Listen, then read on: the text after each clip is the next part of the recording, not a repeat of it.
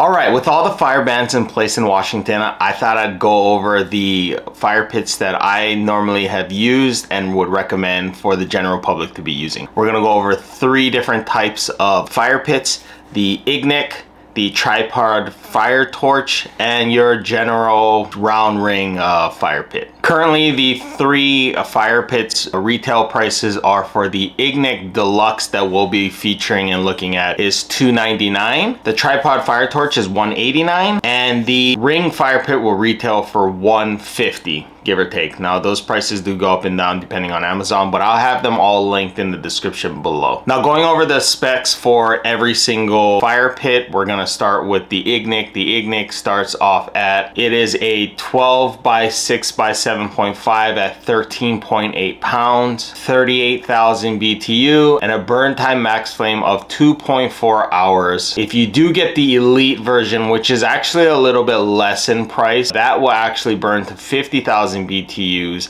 and only weighs 9.2 pounds, but will not have the grease trap and won't let you actually cook on top of it. So you will be able to do s'mores, but that's probably it. The Ignik comes with a fire can itself, grease trap for the Deluxe, a removable grill insert, control temperature knob, and for an additional $24.95 you can get fire rocks, which will maintain your heat and dissipate more. For the tripod torch, it is a 10 by 8 by 3 tall when rolled up in a very small package itself. What comes in the bag is a vertical burner, 3 legs with a built-in socket, 3 shields that you can adjust for the windbreaks or use as a cooktop, 3 ground stakes, an 8-foot long stainless steel braided regulated hose, and a canvas roll top bag. With a standard 20-pound tank, it runs for about 10 to 15 hours of burning, and when you're on max, which is a massive flame, it'll run for about 3 to 4 hours. Comes with a lifetime warranty on the device itself with a 90-day warranty for the hose. Your traditional fire pit is a 25 by 25 by 12 tall. It does come with a grill and burns at 58,000 BTU. It's got foldable legs for easy transport and comes with lava rocks. Also comes with a tank for your propane tank holder. So some of the pros with the Ignik itself,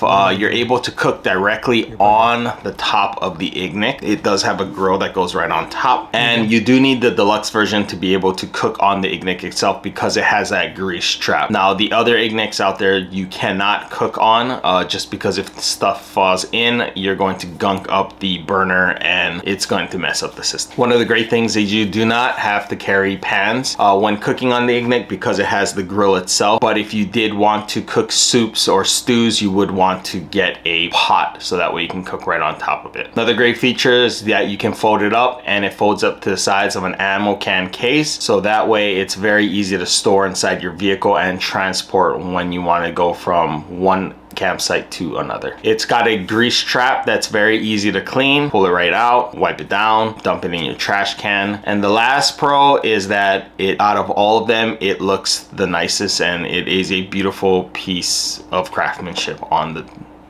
ammo can itself. Pros for the tripod torch: it is very compact. It rolls up into something really small itself, and it almost takes up no space at all and very easy to break down. You can cook on the tripod torch itself when you put the 3 heat shields on, but you will need to have your pots and pans, which is unfortunate that you have to bring that with it. But for the space saving itself, it makes up for the pots and pans. It's got the best flame for heat and warmness out of all 3 of the fire pits. So if you're just looking for something to keep you warm, that's the one that I would go with. It's lightweight, cleans up in seconds, and you can just throw it under your seat and go. The pros for the traditional fire pit are as follows. It comes with a grill. You will need pots and pans. It's the cheapest out of all 3 of the fire pits itself, and it lights on its own, so you do not need to carry a lighter. With the tripod torch and the Ignik, you will need need a lighter to initiate the spark to start the fire. Now for the cons, the Ignik does not heat great. If you're using the Ignik as a fire source to keep you warm, it's not the best option. It's probably the weakest out of all three that I have gone over. It also eats through a ton of propane extremely fast from what I've noticed. You will need a 20-pound propane tank just to be able to heat for a couple hours every single night when you're out there for like a weekend. The price is another thing. It's the most expensive out of all three that we're showcasing today at almost $300. Now they have a cheaper budget option, but that's still running close to $200, I believe. So it's the most premium built, and it's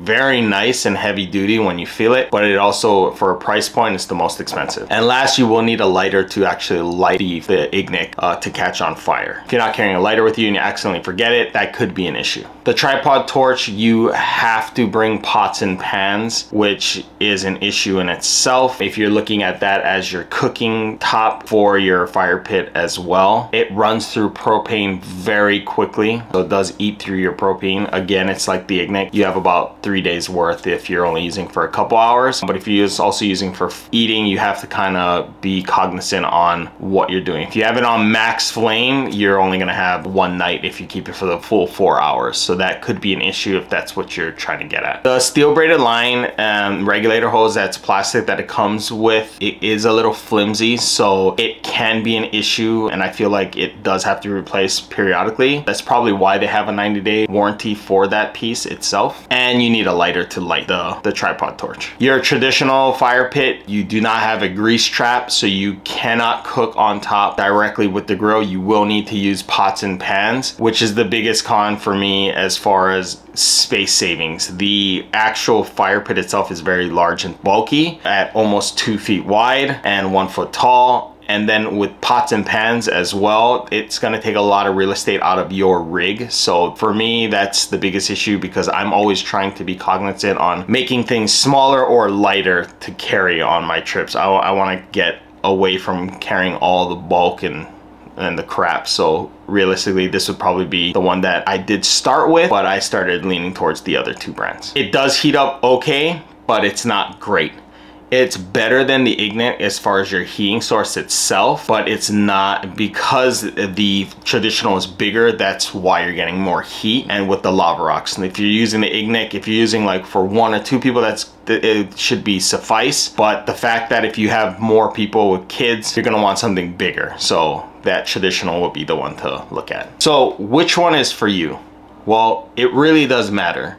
For me personally, if I'm going and in my only cooking source and I want some type of heat source, I'm gonna bring the Ignik just because it's a lot smaller. I only need to bring 1 pot if I wanna make soup or stew. But usually we're grilling things on top of the grill itself, so I would go with the Ignik itself. I've used the Ignik multiple times. It works fantastic for me and my family. But if I'm going just for a heating source and I'm not using it for cooking, because I do have a Pit Boss that I have in my car that I mainly cook with, and I have a 1 top burner stove already, I would probably stick with the tripod torch, just because of the fact that I really only need that flame to heat the area, and I'm never really ever going to cook. The only thing I'm going to use that tripod torch for is maybe s'mores, which works fantastically fine. So for me personally, I would stick with the tripod torch out of all 3, but it really comes down to what works for you. I've used all 3, they're all great, but they all have differences, and for me, that fire pit is just too large for me to go with nowadays with bringing all that extra gear. If you want the versatility with everything, Ignik, fire itself, I would go with the tripod torch. Let me know what works for you. What do you use when you're out there, or something that I didn't mention? I'd love to know. Please put it in the comments, and so we can discuss further. And if you did enjoy this video and you reached to the end, please smash that like button, subscribe, comment, and until next time.